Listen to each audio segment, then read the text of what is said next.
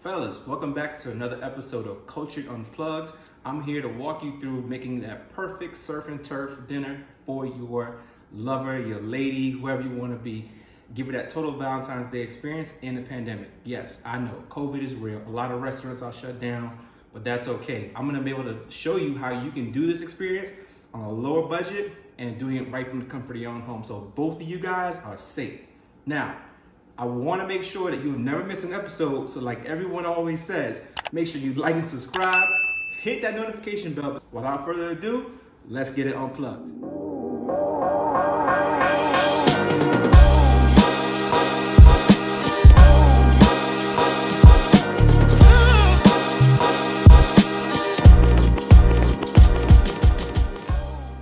Okay, so as we're talking about, we're making that total Valentine's Day experience, and it must match with a great dinner. And so I want to get into that. Before we get into all that good stuff, I always want to make sure you set the tone. Now, if it's your lady, somebody special, you want to make sure you get some flowers.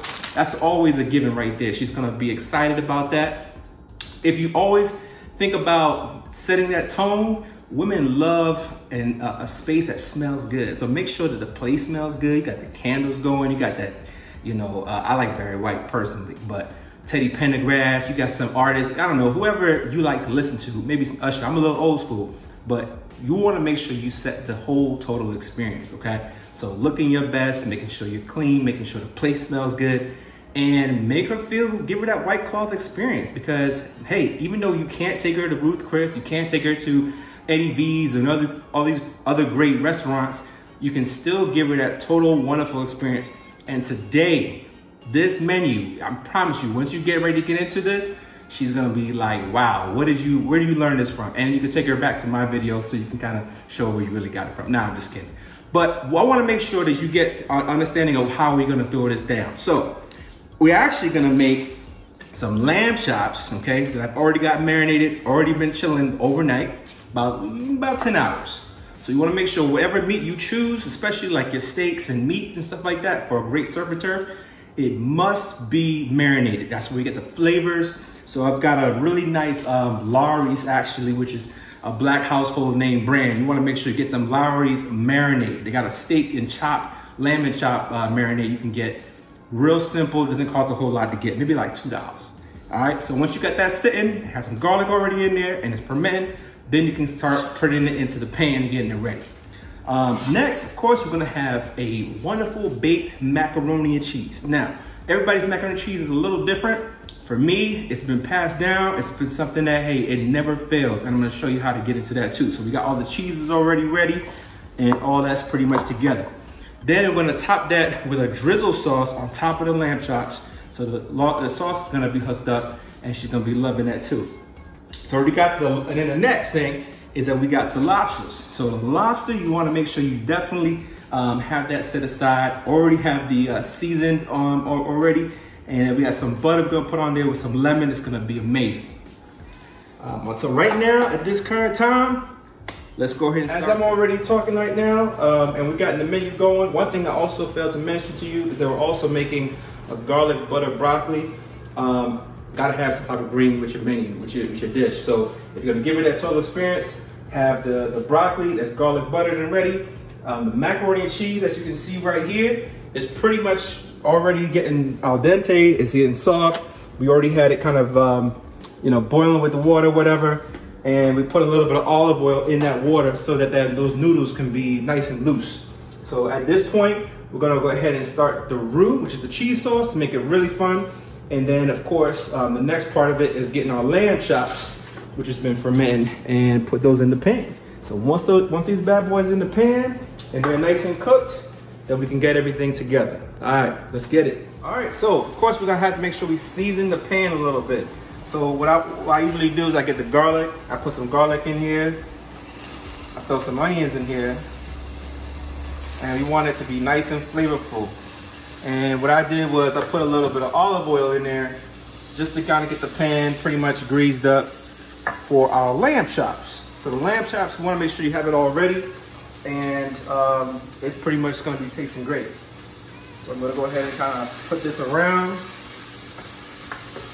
And what happens is your onions and your garlic just kind of get browned out. That's okay. we want to go ahead and now put our lamb chops together. It's got a little sizzle. If it's just a little hot, turn it down so it's a little low, okay? Man, it smells good. I wish you were here to smell it for yourself, but when you get back to your lady and she's kind of smelling this, she's gonna be ready to do some things, I'm trying to tell you. So these bad boys, I'm just saying, look at that thing right there, come on. All right, so let that cook and let that brown out. Now, the next thing I'm gonna do, because that's gonna take a little bit, maybe like 10, 15, maybe like 20 minutes, depending on how brown you want it. I personally like mine to look at like the medium side, a little red in there, but we're gonna get a nice, healthy brown on both sides. So while that's doing that, I'm gonna go ahead and get this cheese sauce in this macaroni together so that it's gonna be banging. The macaroni, the noodles, all that coming together with the cheese. The flavor should be on point. As you should also make sure that you have a couple of different seasonings. What you can do is have a little bit of Creole sauce. I'll use a little bit of Cajun sauce. No salt in this one. Add a little bit of salt from a grinder. A little bit of Old Bay. And it already has some of that already in there, but you want to add occasionally because when your lady like dip into that macaroni, it should have like that flavor that make go like, wow, like damn, that was good. So in order to do that, we're gonna go ahead and start first of all adding in the cheese sauce, all the milk. The milk I use typically for something like this is carnation milk. So a little bit of evaporated milk, get out of a can, boom, you're good to go. Also I use half and half, so I kind of use a little bit of both. Okay, so to get that really good cheese sauce, really creamy consistency, use those both. I'm telling you, it's gonna be off the chain. For my flavor wise, I use a little bit of onion. So a little bit of onion will go a long way in that macaroni. Kind of make it pop just a little bit, not a whole lot. It's a little family secret. Everybody do it a little differently in their family, but I know how I do it. So can't go wrong. And stop. Yeah. Man, look at that. Browned out really nice. And it's not done. Don't think it's because it's a little brown up here. Oh, I'm gonna go take it off. The ladies gonna be looking at you crazy, like, you ain't let this cook. Make sure it cooks, okay? Make it cook all the way. How you know? When you flip it back on the other side, how you kind of want it, how your lady might like it. All right, so our macaroni and cheese needs a little bit more tender loving care. So what I'm gonna add is some garlic powder, some onion powder, and some black pepper. And even though I don't really know it don't taste a whole lot like anything, some paprika. We want to make sure we give it that color, but the flavor gotta match. If it's not gonna match, it's not gonna be right. So we want to put a little bit, again, when black folks come, it's just a little bit of as needed. Add a little bit of onion powder in there. Get that black powder in there because you want to give it a little bite. And just mix it in. As you can see, we already added in the cheeses, and look how cheesy it is. You know, if it ain't cheesy like this, you don't got that sound. Look, listen to the sound real quick. This sound should be what you're supposed to be getting tonight. If it ain't sounding like this, it ain't right. All right, we want to go ahead and get this macaroni together. We're gonna put it in this baking pan. We already greased it up a little bit. I'm gonna add a little bit more. Make sure all the size is right. We're gonna lay it in here. Add a nice healthy layer of cheddar cheese on top. And then once we added that, of course we can get some more, put some more on top of that. It'll be a nice golden look, and I'm telling you, it's gonna come out great. So let's get it unplugged with that.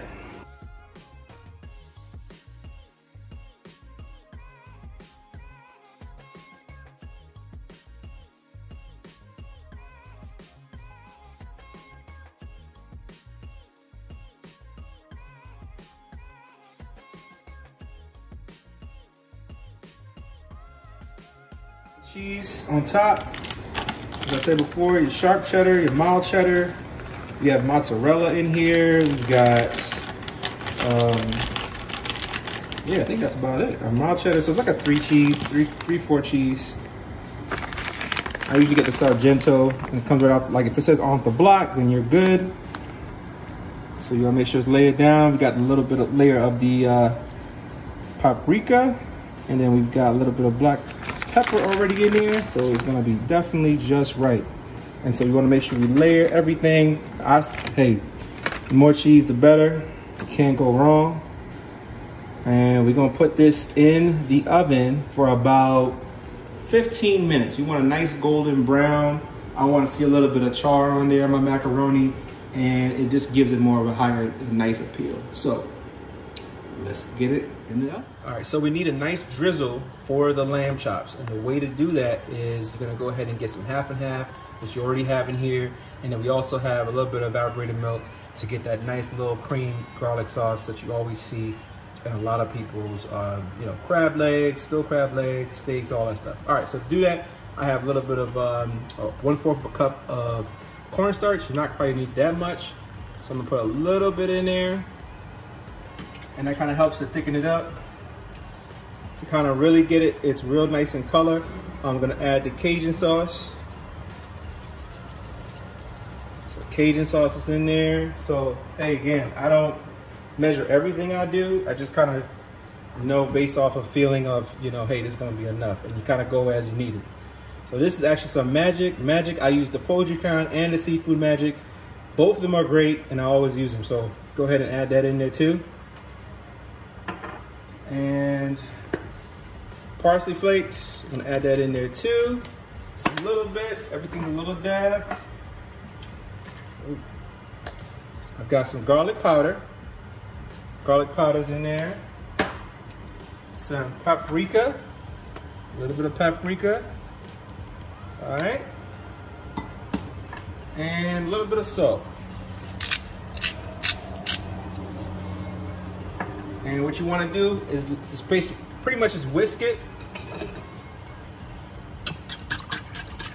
Whisk it, let the heat get it nice and warmed up, and it'll be all set. That's our oven letting us know that our macaroni is in there and just beginning to get cooked all the way through. So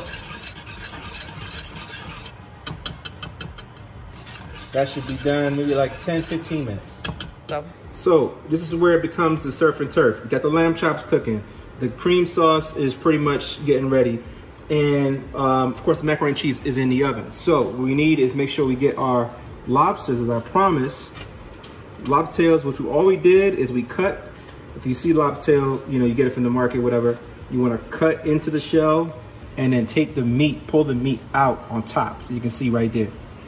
All right, you got the lemons in there too. You want to make sure it's got lemon butter, that authentic, that great taste, that great flavor. Just take a knife, just like I'm doing right here, just slather the whole lobster right there, lobster tails, and you're good. Put these suckers in the oven. My macaroni is looking delicious in there. Go ahead and take a look at that right there real quick. Oh my God. There we go. Okay. So macaroni's in there. Then, of course, you need the greenery. It makes the whole dinner popping, all right? You need the broccoli. So the broccoli is chilling. We just got some broccoli florets. And then we got the butter. So add a little bit of butter in there. And from earlier, we have the garlic. So add a little bit of garlic with the onion. Just put that on top in there, and it should get nice and hot. And want to make sure, I like mine soft and then a little bit of crunch. So I keep it in there for about 15 minutes, not till it gets too soft. What you can also do is put some garlic powder on top as well. Again, folks, we're looking for flavor, and we're gonna do that, especially a little bit of salt. So grind it up on there, put it on top, you're good to go. So just let that sit, and then we're gonna bring it all together.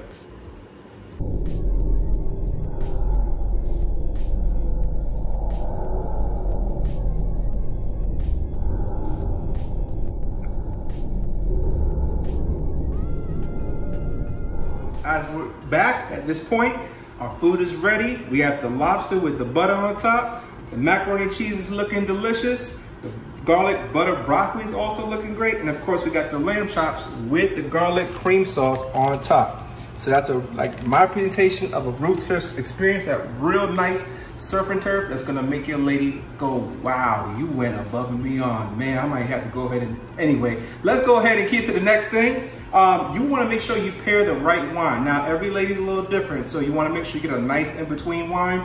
This is the California Roots Red Blend. It's a really, not too sweet, not too bitter, not too dry. You gotta know your lady, you gotta know exactly what your flavor is like, and especially for you too, so you both can enjoy it. But it pairs really nicely with the lamb chop. So we go ahead and pour that glass because it's gonna get real nice in here.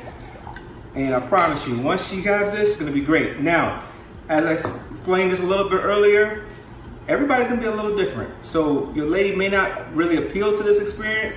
So you really should kind of know where you're at in the relationship, whether it be, you know, a couple of months, a year. Know your partner before you decide to kind of go wing it and do this big old presentation.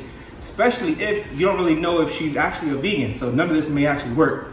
So know your partner, know what she really likes. If you feel like this can be the presentation that she's gonna like, then go for it. Because it's gonna be a wow experience for most people who actually enjoy a surf and turf dinner on a Valentine's Day in the pandemic when COVID is real. And obviously I have on the craziest looking outfit for this type of experience. So I'm gonna go ahead and change my outfit. All right, so obviously I got the best attire for tonight and I've got the food ready, looking delicious. Flowers for tonight, wine, a little bit of Teddy Pendergrass in the background, some berry white, some smell goods. Also, definitely want to make sure you have some massaging oil in there, aromatherapy, a little tidbit you can add in the end as well.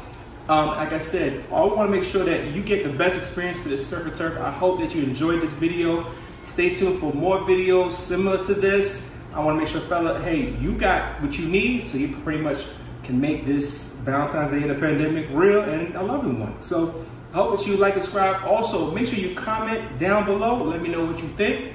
I would love to know your thoughts. What could I have done differently? What would you add? What would you want to see in the next video? I don't know. Anyway, just stay covered with me and let's get it unplugged.